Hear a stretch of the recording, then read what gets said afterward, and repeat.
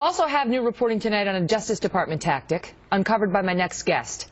His new report says that when President Obama's DOJ, the same one we've been discussing, goes after financial institutions, big banks who are messing things up, the settlement they extract does not always go to the victims of the bank's behavior, where it's supposed to go, but instead that money often heads right to left-leaning nonprofits who help get Democrats elected.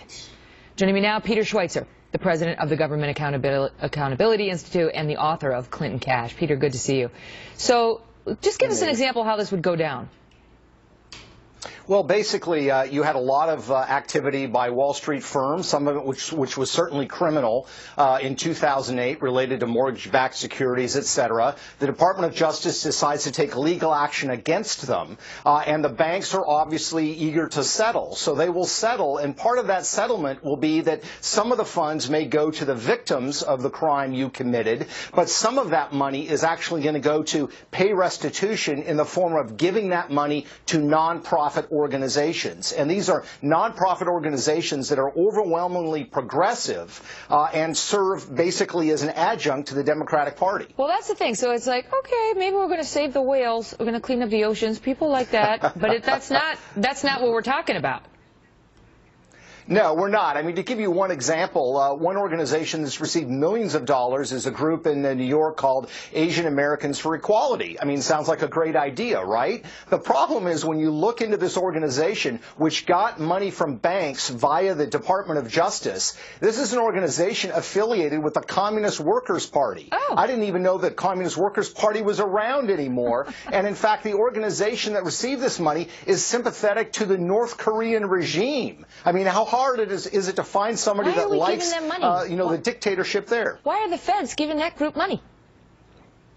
It's a great question. I mean, a lot of it is sort of get out the vote, examples, efforts. In some cases, it's designed for voter registration. The problem is that when you look at the literature of these groups, what they mean by get out the vote or voter registration is progressive voters exclusively. And that's the problem. Can this be stopped? I mean, you would think that money that these banks have to pay would go maybe we could use it towards the national debt. I don't know, something that everyone could agree we need to do.